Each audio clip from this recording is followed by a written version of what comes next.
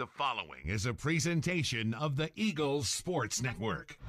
Set and firing, and a line drive towards the second baseman, and a great play by Laura. Quick reaction time to get to it. Pitches again, and it's lined out towards second, and on a nice in-between hop played by Laura.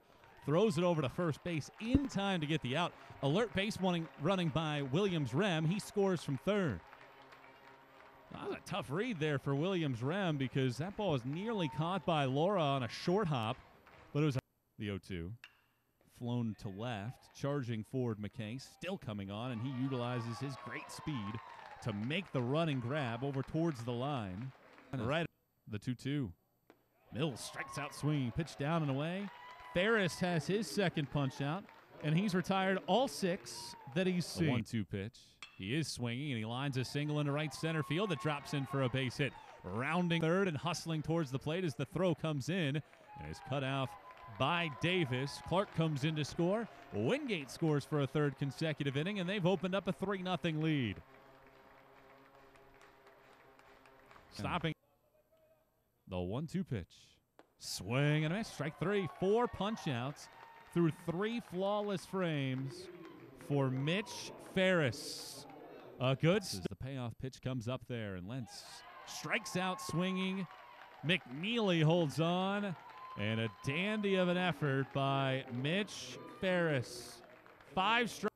So with 2 outs and nobody on, here's Michael Dansky, and he swings, and it's a high fly ball down the right field line, all the way to the wall. It is out of here.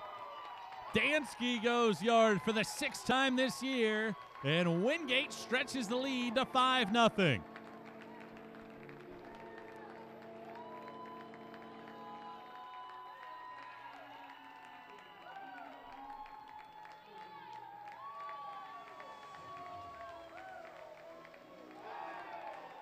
Well, there's a way to put an end to a string of 7 in a row retired.